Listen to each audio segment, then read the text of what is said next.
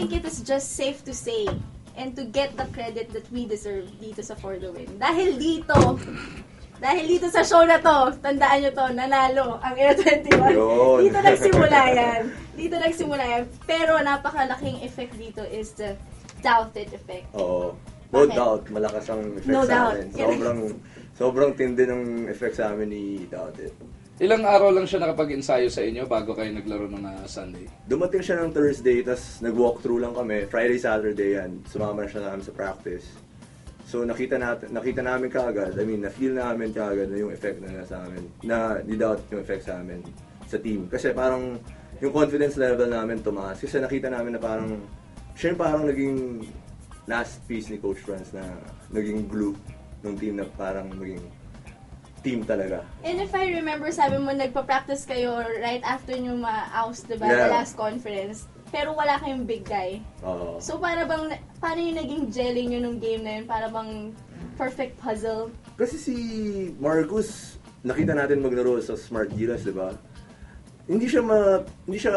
Magaling siya mag-adjust sa team. So, hindi siya mahirap na ilagay sa isang team na bago pa lang, ilagay siya doon, talagang siya kagad. Para siyang glue na talagang makaka-adjust talaga sa team kagad. Tanongin natin yung outsider's point of view. Nag-iba ba bigla yung scouting report nyo tungkol dito sa Air 21? Definitely, because, actually we were hoping to play them on the first Sunday because, we knew they didn't have Marcus yet, but unfortunately the schedule was moved, so we're gonna have a bigger problem. But, you could see what Renren was saying yesterday. I was watching the game, because we had to scout Barako, who were playing in one of our next few games. But you could see how confident the guys were.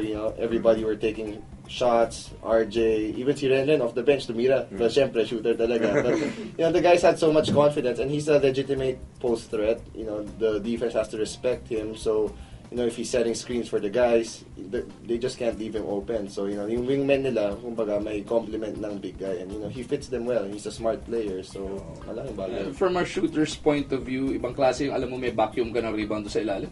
Oo naman, syempre. Tsaka, iba rin yung, alam mo na, pag pinasa mo sa kanya, alam mo, babalik sa'yo. Parang hindi siya nagpipilit ng tira eh. So, kasi pag sa'yo pinasa, hindi bumabalik sa kanila yun. Ay, hindi na talaga babalik. Lilipad na yung bola. Shoot na, at least shoot na. Lilipad na yung bola. May nagbago pa kay Marcus dito. I mean, from Smart Gilas, di ba, naka-work mo siya in Smart Gilas and now nandito siya sa Air 21. Is it the same Marcus or may something new? Yeah, pretty much the same. He's been that guy for us, very character guy, and he was probably feeling out his teammates kasi first game getting everybody involved. You could see he was enforcing things, but if it will come to a time that they'll need him to score, he's really gonna score. If he wants to score and he's focused, and he was telling me he's not even in shape yet, so what more when he's in shape? Kailan niya makakalaban yung Powerade? Tagal pa yun. March pa siguro. 16 pa ata. 16. So, amongst the 9 other teams bukod sa Air 21, you would have the best scouting report on Marcus Douthit, having worked with him before. I guess so. At maganda magiging katambalan yan kasi si Dwayne Jones, di ba, was supposedly the Smart Gilas, di ba? May issue bigla.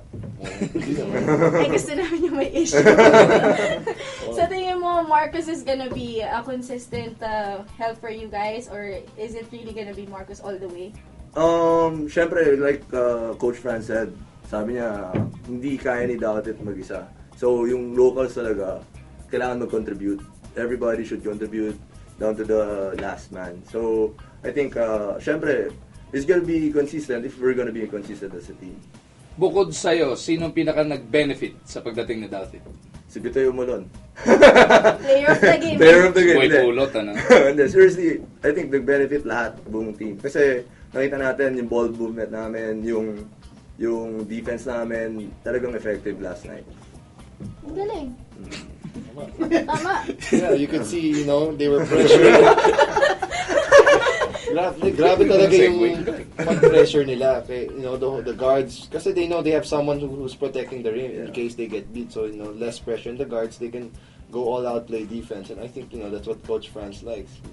Mukhang pasok naman siya sa sistema niyo, si Marcus. Yeah. Actually, yung sinabi mo, less pressure. I think, ang nangyari doon, mas nape-pressure namin yung guards namin. Kasi parang hindi na kami natatakot na... Yeah, that's what I meant actually. I mean, less pressure for you to put pressure. No. Oh, eto na lang last. Na-pressure ako. Nanalo kayo first game, what's the goal? Next game ulit. One game at a time. One game at a time. Original yan, ha? Oo, di ba? Kaya nagsimula sa for the win. Oh. Is Douthit gonna stay or not? Or is his performance gonna stay like that? We will only find out. Manood po kayo ng PBA.